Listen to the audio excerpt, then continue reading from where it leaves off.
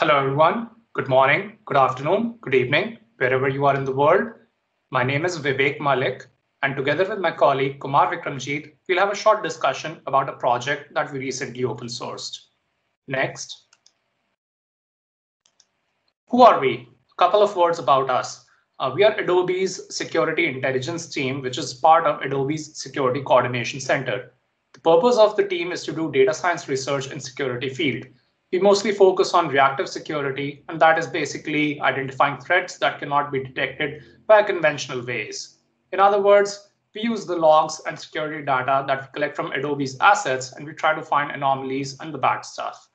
The members of this team are Andre Kotai, Eberi Boros, Kumar Vikramjeet, and myself, Vivek Malik. Next. OSAS, or One-Stop Anomaly Shop. This is a machine learning framework aimed to discover anomalies in a given data set. The open source project represents an implementation of several Adobe's security intelligence teams' patents, white papers, and other projects. The goal of OSAS is to make it as easy as possible to experiment with different data sets, algorithms, and feature combinations and find the most balanced combination for your own use case as well as data. But most importantly, OSAS will try to answer why an anomaly is considered actually an anomaly. To better understand this, let's really talk fast about anomaly detection. Next. The anomaly detection principle. This principle is as simple as pi. Anomalies represent extremely rare events. But the more complex question is how.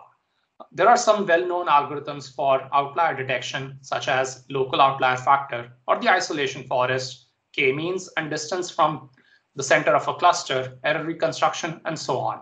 But sometimes these algorithms generate anomalies, and our SOC or security experts don't understand why these are actually anomalies. And the simple answer, anomalies represent an extremely rare event, that is not enough for them. So coming back to anomaly detection principle, let's look at the picture in this slide and try to identify an anomaly. Everyone's first reaction would be the egg that is of a different color, that is the brown egg, is an anomaly. And maybe you're right. But if you look close enough at the picture, all the eggs are wearing facial masks, except maybe 2 or 3. So maybe that's an anomaly that I'm actually looking for.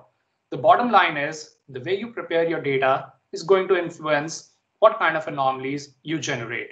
So the data preparation is fundamentally very important. Next. Now let us try to bring more context to our egg situation and briefly describe each one of them. So we see a couple of eggs appear to be in love. One is sneezing. One definitely has eye problems. Some are mad, some are scared, and so on. Now this is important because the fact that we have a brown egg is not the most exotic feature anymore. The sneezing egg becomes important. The egg that is crying is also unique, and so on. In other words, what we propose is following. We'll describe each observation, eggs here in this case, with a set of labels, and then let anomaly detection algorithms decide which ones are actually the anomalies. And that way we generate labels becomes the entire magic. So you see in this picture, the egg, white, has mask, open eyes, and then needs eye surgery. That becomes the outcome of an algorithm. Similarly, egg, white, has mask, open eyes, in love, or has maybe chicken pox. Looks surprised becomes the outcome of our algorithm that we run. Another egg that is white, has mask, open eyes, but is an angry person. So probably that's the anomaly that we are looking for. So these are the labels that we are trying to implement with One-Stop Anomaly Shop. Next. So let's talk about the tags or the label generators. We have 3 types of tags. I will start by saying that when we designed OSAS, we had in mind semi-structured log data. This type of data is usually found in access logs or error logs from Apache, Tomcat, in Hubble, and so on. Hubble, by the way, is another open source project from Adobe, but you can check it out. This information is semi-structured because you can infer attributes from it. For instance, While a partial log is text-based, you can extract timestamp, IP addresses, URL, response code, etc. One important aspect is that this data contains many attributes with unbound values, for instance, the IP addresses and URLs. Usually these attributes generate a large feature space. By comparison, the number of examples that can be contained in a manageable data set and that can be processed by machine learning algorithms is relatively small. These two factors combined generate something known as data sparsity, an unwanted effect that makes machine learning algorithms overfit the training data and generalize poorly on previously unseen examples. To cope with this, OSAS reduces the large feature space by employing a tagging strategy on the raw data set. This is done before feeding the data to anomaly detection or classification algorithm. The tagging strategy uses predefined recipes for specific field types. This is based on three types of tagging strategies that we use: the standard tags, the text tags, and the expert knowledge. Next.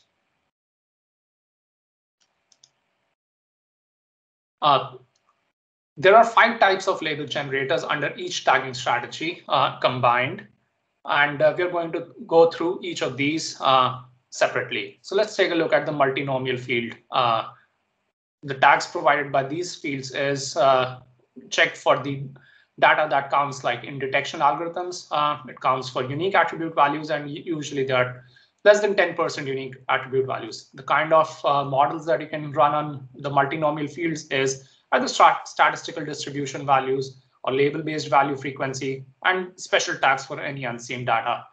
Under numerical fields, usually you can count for unique attribute values, and more than 10% of unique values are available in numerical fields. All values should be numerical or there should be none. The type of models that can run are like standard deviation, mean, median, label-based Gaussian probability. Finally, field combiners. The detection mechanism uses all multinomial fields that can be combined together. The models that are executed on field combiners is statistical distribution of values and the label-based frequency on special tags for the unseen data. Next. Text field.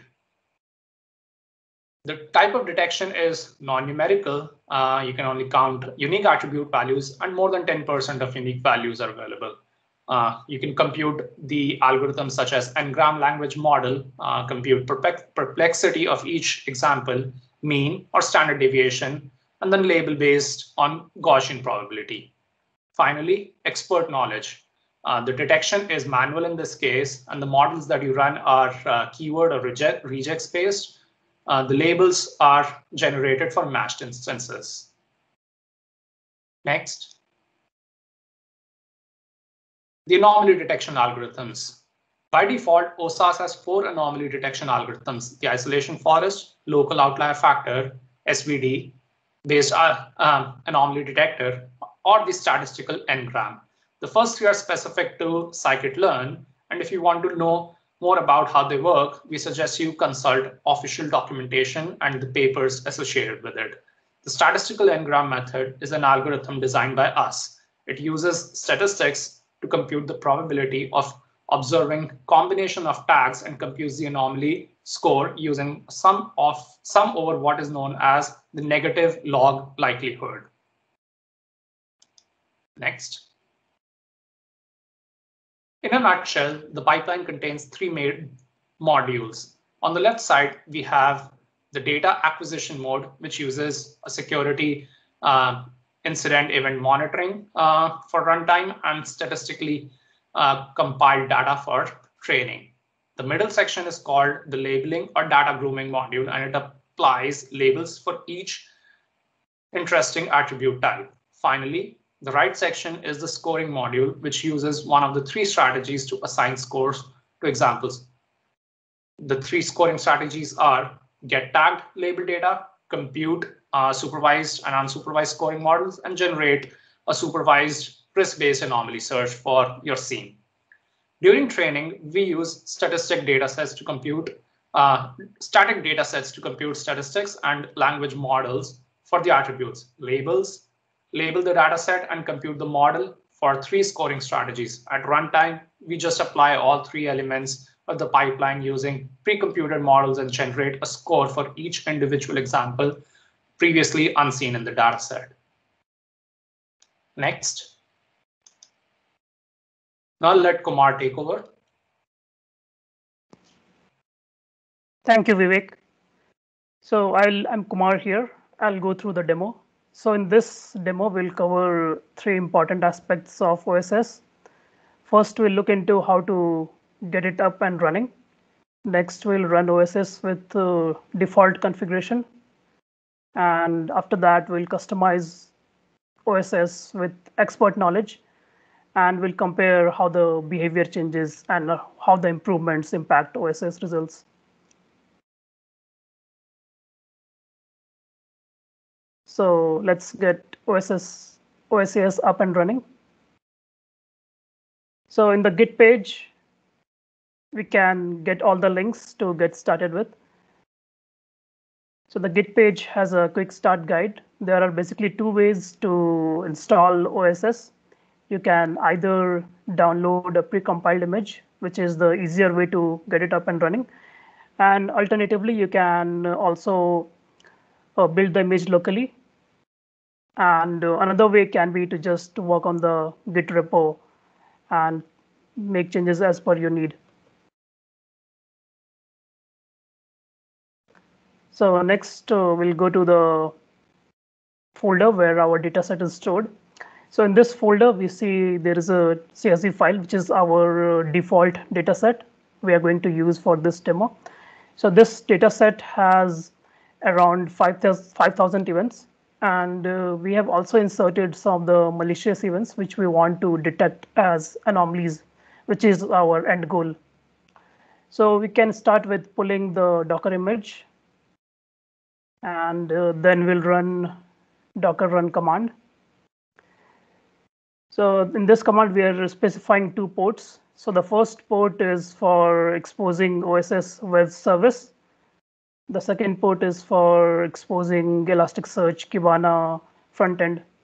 The last argument you see where we are exposing the local folder to OSS so that it can access the default dataset that we are using.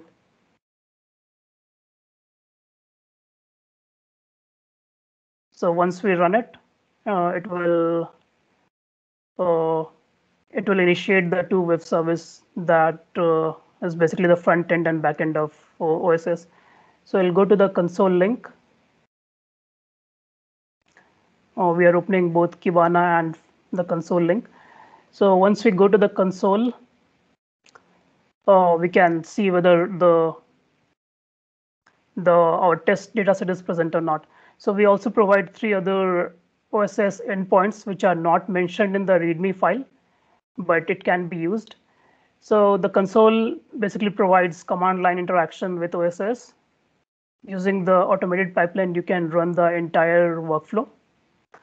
And using the generate config endpoint, you can generate the config. So in the run full process, you can run the entire process without any intervention. In generate config, you can generate the config by just using the web interface. Let's go to the dashboard. So this is a default installation of Kibana dashboard. So you can go to the dashboard link. Here you'll see there are like 5 dashboard links you can customize as per your need. Here you'll get all the stats related to your anomalies. Next. So what are the steps involved in building the test pipeline? So basically there are 3 steps. First, you generate a config file by executing autoconfig script. So here we will execute autoconfig script, and it will have input as the dataset and the config file that you want to generate. So this config file is basically a set of configurations for label generator and the anomaly detection algorithm that you want to use. It It contains all the label generators that the model will be using. And once you execute it, it will also contain the parameters that it needs to execute to generate the model. So after this, you have to train the pipeline, and train pipeline use the last config file that you generated. And the last step is to just run the pipeline, which will take as input the model file and the input file that is our default data set.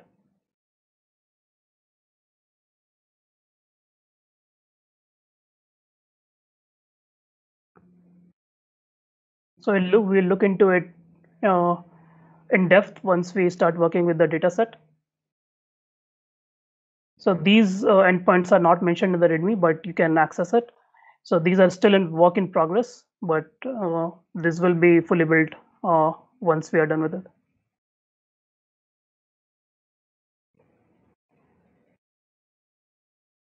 So next, let's use a default data set and go through the OSS execution. So first, we will use the console link to go through the entire process. So let's check whether the data set is there or not. So let's see. Our folder is apps folder. Inside the default data set is present. And next we will proceed with getting the config file. So we'll execute autoconfig.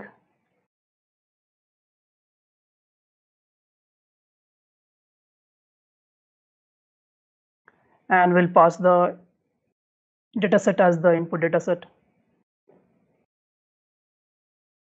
And we'll give it a default config argument.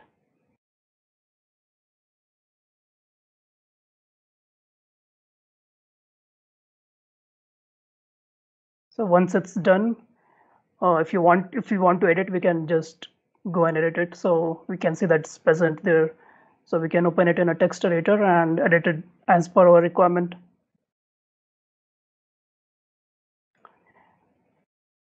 At the bottom, we can see that we are using statistical n-gram anomaly detection as a scoring algorithm.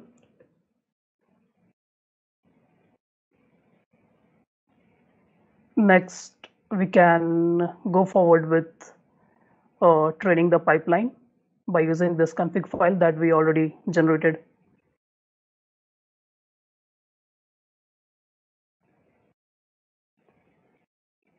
So this will generate the model file that we want to run the pipeline on. So once it finishes, we will get the model file.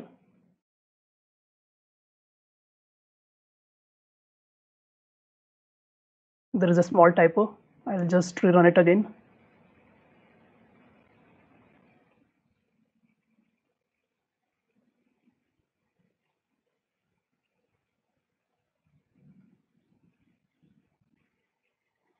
After this, we have to execute run pipeline that will use the default model file that we just generated from the default configuration of OSS. So we'll pass the same input file and model file. We'll just need to specify the output file, that is the results file that we want to use.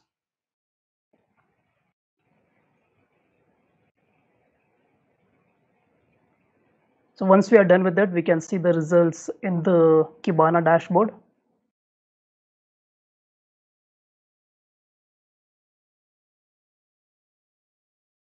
Now we'll go to the dashboard link and we'll see the results and stats related to the execution. So it's a default Kibana installation. So the username and password is just admin. And you can configure this front end as per your requirement.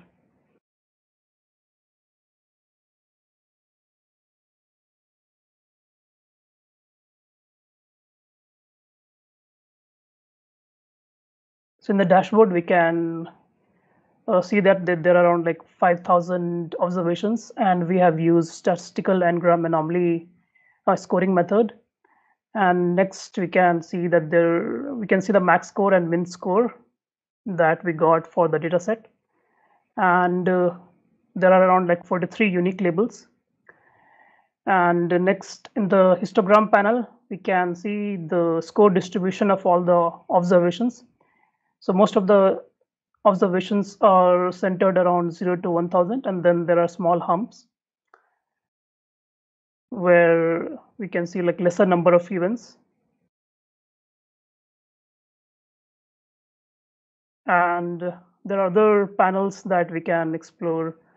We can see the rarest 10 labels that got generated and also top 10 labels. At the bottom, there is a panel for the top 10 anomalies. It shows the tag sets and the scores that it generated.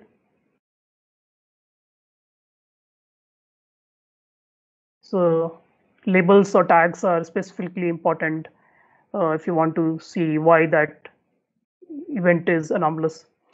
So next we go to the discover link, where we can see individual events which were characterized as anomalous. Here we can add a filter. So say we want to see all the events that generated score greater than 1000. So we can just create a filter for that. And we want to select score and command fields.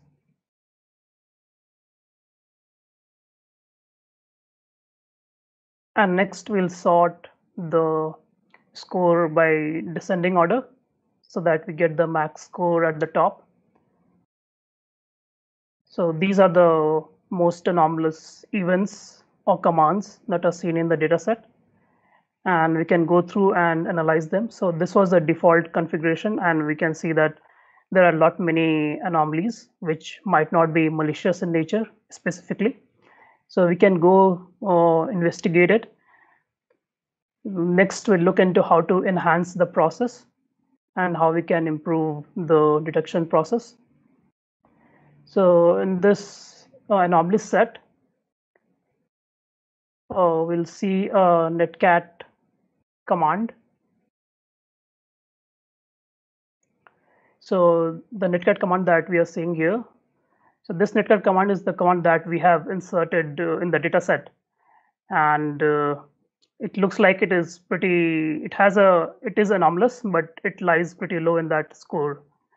So we'll see how we can improve the detection process in the next step. So next we will add some expert knowledge, which is security based, and we'll improve our labeling by using that knowledge base.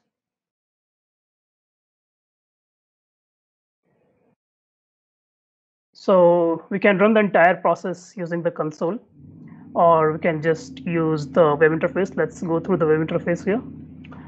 So here, first of all, we can just generate default configuration just like we did last time. We'll submit it. Once we submit it, we will be presented by the default configuration. We can then go again. We can confirm the configuration. Here we'll get an option to change it once we submit. So here we are getting the option to change the config as per requirement. So we have used statistical n-gram anomaly, and we have other 4 that we can choose from. We will choose least outlier factor here, local outlier factor, and then we'll remove some of the label generators, as we don't feel that those fields are adding any value to the anomaly detection process. So yeah, we are just removing some of the label generators and the fields that can just be random and it's not useful for score generation.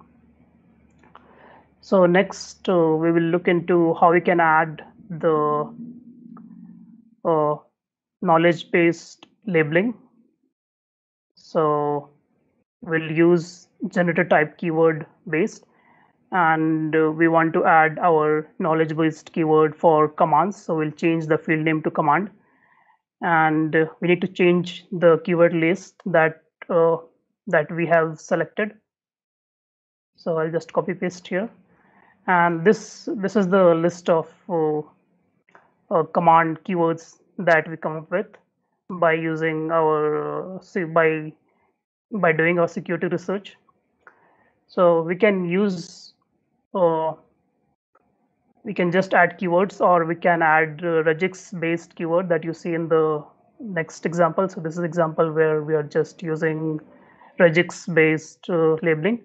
It can be IP address or it can be paths. So yeah.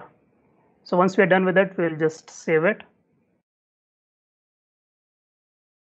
And we can see the file name is named as tailored underscore the previous file name.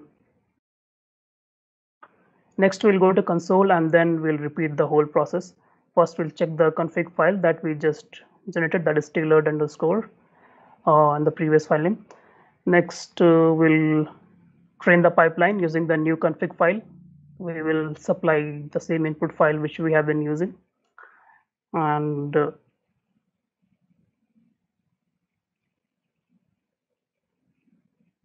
we'll provide the new config file and we'll just let it execute.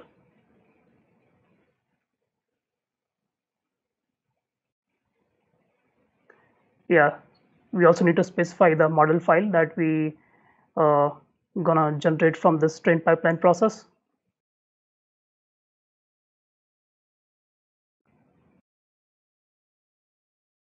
So it will generate the model file which we will use to run the pipeline, just like the previous process. So once we have the model file generated, so it's a good idea to have a model file which is named differently than the previous step so that you can repeat the whole process as many times as you want. Next, we'll run the pipeline using the same input file. You can change the input file to a completely new file to test it with respect to the model file that we have generated in this step. Or you can just use the same input file, depends on your requirement. So once this is done, we'll again go to the dashboard and check out the results.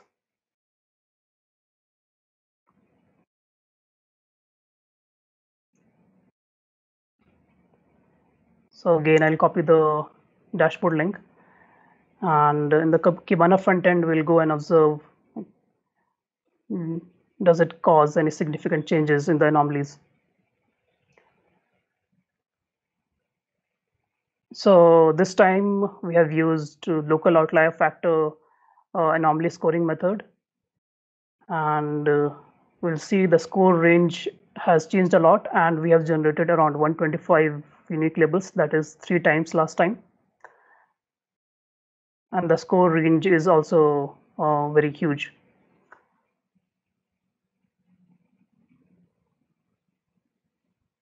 And if you see the histogram score distribution, we see that most of the scores are located near 0. And after that, there are very few events that have very high scores. So it looks like it did very good clustering of the anomalies, and we are not getting anomalies that have like very high score. Next, we can look at the resistant labels.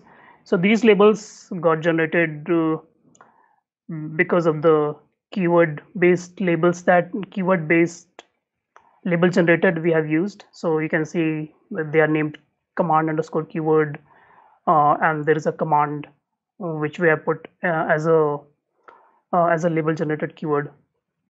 You can also see top 10 labels here, and same as last time, you can look at the top score anomalies labels and scores generated by them. We'll again go to the discover link and check out the scores again. So we'll use the same filter, and then we'll choose score and command and labels. If we sort the score to descending order, we'll see that the netcat command that we have observed in the last iteration, it is appearing to have the highest score, and then there are other commands that we have inserted that also have a higher score. So they appear to have so these are the inserted malicious commands that we injected in the dataset, and it's very relevant to the security investigation that someone might be doing. So we can use OSS in IDS logs or web service logs. It has a very open implementation.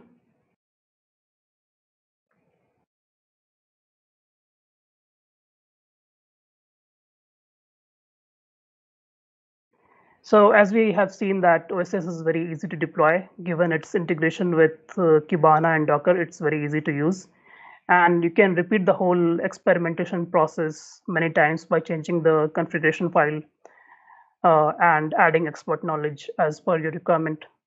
So in general, as with any ML approach, you have to test the features which will add real value to your ML process, and you have to test out all the all the anomaly algorithms as per your requirements and see which will give you better results.